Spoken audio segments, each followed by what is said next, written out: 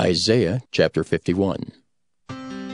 Hearken to me, ye that follow after righteousness, ye that seek the Lord.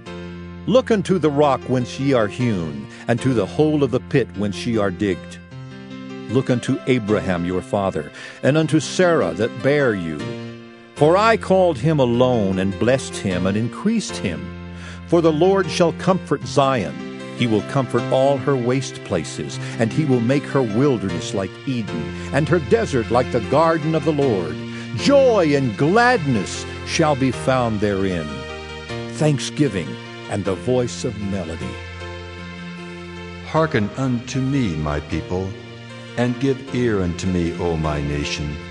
For a law shall proceed from me, and I will make my judgment to rest for a light of the people. My righteousness is near, my salvation is gone forth, and mine arm shall judge the people. The isles shall wait upon me, and on mine arm shall they trust. Lift up your eyes to the heavens, and look upon the earth beneath. For the heavens shall vanish away like smoke, and the earth shall wax old like a garment, and they that dwell therein shall die in like manner. But my salvation shall be forever, and my righteousness shall not be abolished. Hearken unto me, ye that know righteousness, the people in whose heart is my law. Fear ye not the reproach of men, neither be ye afraid of their revilings. For the moth shall eat them up like a garment, and the worm shall eat them like wool. But my righteousness shall be forever, and my salvation from generation to generation. Awake! Awake! Put on strength, O arm of the Lord! Awake, as in the ancient days, in the generations of old. Art thou not it that hath cut Rahab and wounded the dragon? Art thou not it which hath dried the sea, the waters of the great deep, that hath made the depths of the sea a way for the ransom to pass over? Therefore the redeemed of the Lord shall return, and come with singing unto Zion, and everlasting joy shall be upon their head.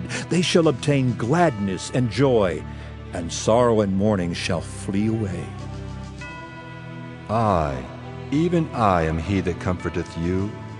Who art thou, that thou shouldest be afraid of a man that shall die, and of the Son of Man which shall be made as grass, and forgettest the Lord thy Maker, that hath stretched forth the heavens, and laid the foundations of the earth?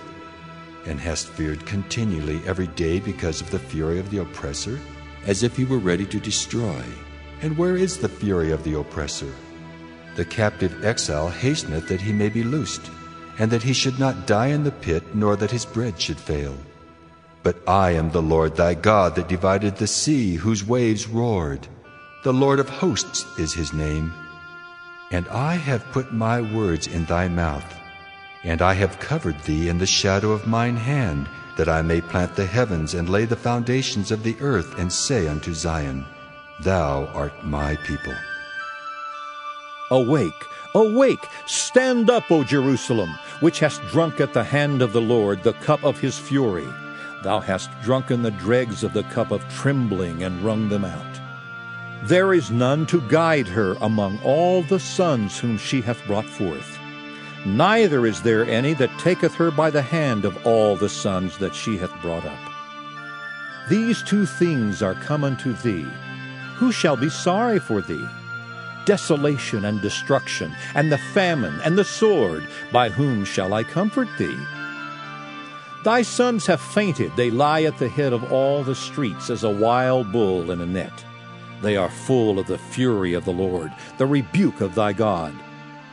Therefore hear now this, thou afflicted and drunken, but not with wine. Thus saith thy Lord the Lord, and thy God that pleadeth the cause of his people.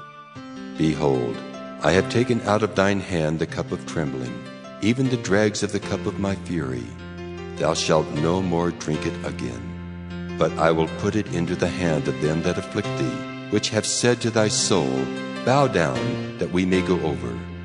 And thou hast laid thy body as the ground, and as the street to them that went over.